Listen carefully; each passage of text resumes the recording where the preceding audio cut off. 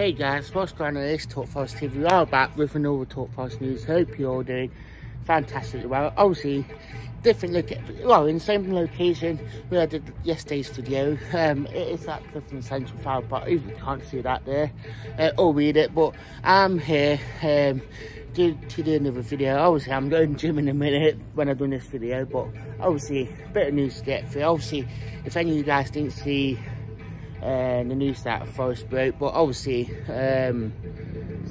quite a few of our games over Christmas.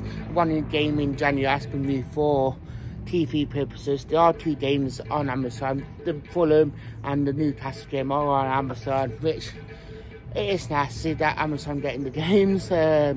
Also, we will be on Prime. Obviously, we've got some music playing in right now as well.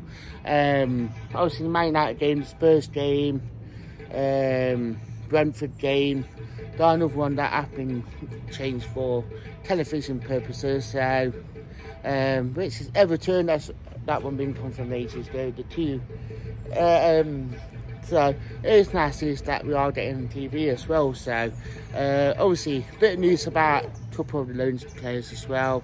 John Joe Shelvey, obviously, he's in Turkey at the minute. Their director has said that there's not a bar clause for him to sign in permanently.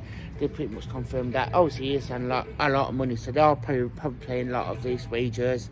And to be fair, I don't blame him. Obviously, he probably is playing his best football again, playing out in Turkey. Not doing it at far away for another reason or another. And gone out there, so. And obviously he's speaking about him. John Joe Shelvey came out and even said that he's certain over what actually happened at Forest. Scarpa, another player that has gone out on loan over the course of the summer. Obviously that would not really worked out either at the club, obviously because of another reason, obviously. So that one seems to be another one which doesn't surprise me, to be fair, that obviously he has lost lots of pace.